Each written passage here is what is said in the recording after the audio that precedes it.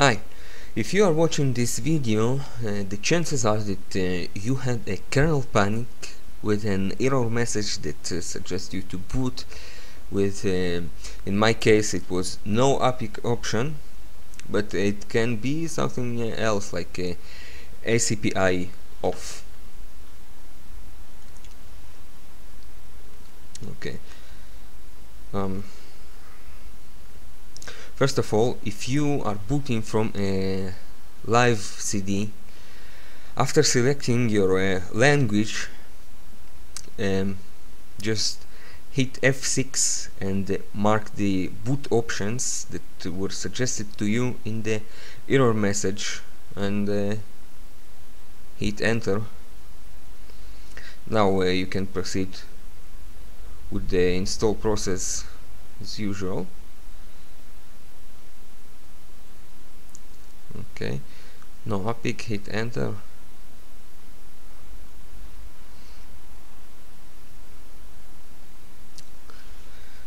Okay, so in the end of the install process you will be prompted to reboot your system, and after the reboot you'll face the same problem with the kernel panic. So to prevent this,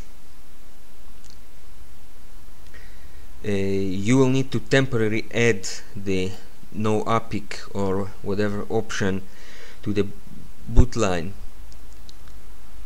So that's how to do it.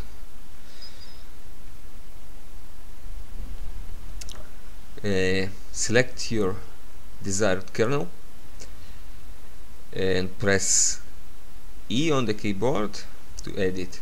Just scroll down and add the word noapic. Just try after the word splash. Just remember to leave the space between. Okay, and hit Ctrl X to boot into your freshly installed system. So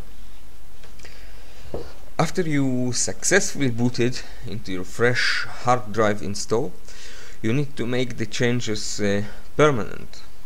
For that to happen, you will need to edit the file called grub, and it's located in your ATC directory, ATC default directory.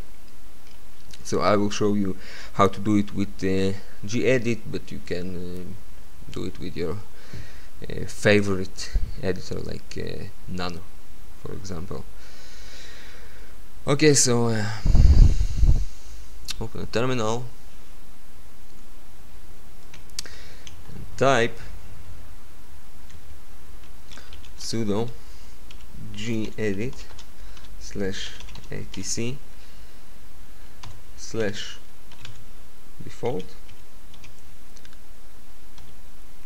/grub and hit enter. Type your password.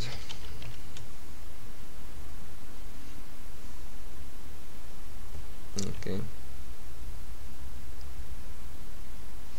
so after the text file opens, locate the line that says grub cmd line linux default equals quiet splash. So right here after the word splash you will have to add your desired boot option. In my case it's noapic. Remember to leave space. Okay, after that you need to save the file. Okay, and one last step is to run sudo update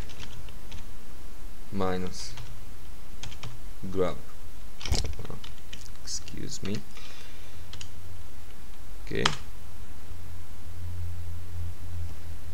generating grab.cfg, found Linux image, also Microsoft Windows, done. So that's it. You are finally done and can enjoy your fresh Ubuntu. Thanks for watching.